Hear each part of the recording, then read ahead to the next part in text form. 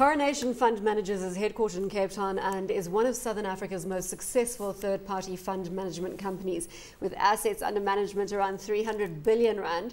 Coronation has a market cap of 8.5 billion rand, a price-to-earnings ratio of 14 and a dividend yield of 7. And this one is a very good bet in terms of investment. It's done incredibly well for a number of investors out there.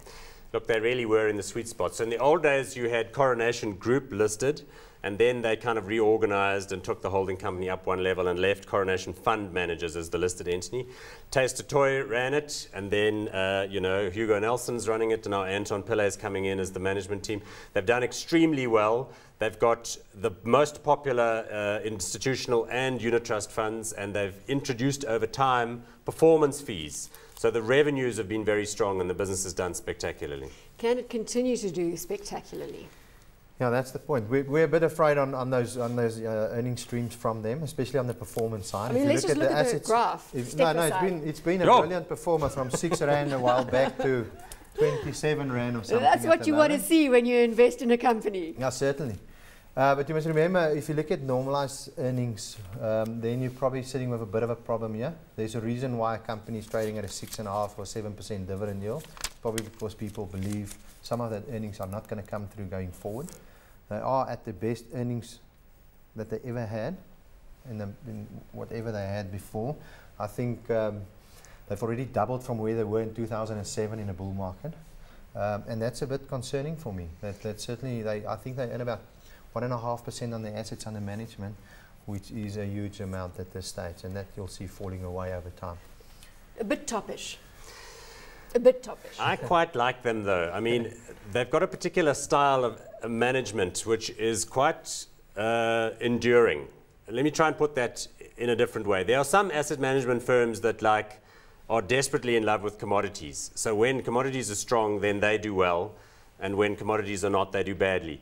Coronation has a kind of value-oriented approach, but they are also not afraid of sticking with things that are having a good run.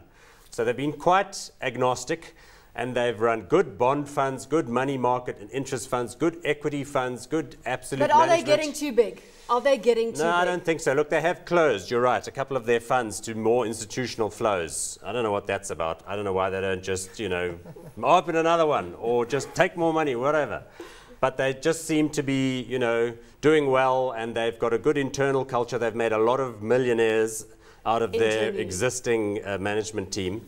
So that's a challenge. But they're really on a roll, and I think all things being equal, they're going to attract a lot of money, because that's, again, how the market works. If you're doing well, then the money keeps coming. They've got rock stars in that stable. So you've got the likes of Charles de Kock, you've got Neville Chester, you've got Gavin Gerbrandt. These are a couple of the rock stars of the asset management. All of those guys. Exactly. Look, they've done brilliantly. They are probably the beloved fund managers out there. But if you go 4 years back, they weren't. And if you go 4 years they forward, do sell the right kind of philosophy, value strategy, and they're executing it correctly as well. If you know yourself and markets well, that's a place to be invested as into their fund. But if you're at the top, you've only got one place to go, and that is down. From a share point of view, I think they're a bit expensive. I think their earnings are going to come down with markets, what they're doing currently. We're not in a bull market at the moment. We've been sideways for the last year. So it is a bit of a toppy situation for me on the earnings side. And yeah, I don't think even they themselves take their bonuses in their share anymore. But I'm not saying anything more. I want to amplify that, because when the beginning... Well, he's not going to say anything more. You're going to take it and amplify it. All right, I'm all ears. The problem is that it's that market pro-cyclicality. In other words, if you've got a portfolio, a nice little portfolio, because you've been watching hot stocks for 5 years, then the portfolio does well, then it doesn't do well. This thing is basically following the same trend, just on steroids.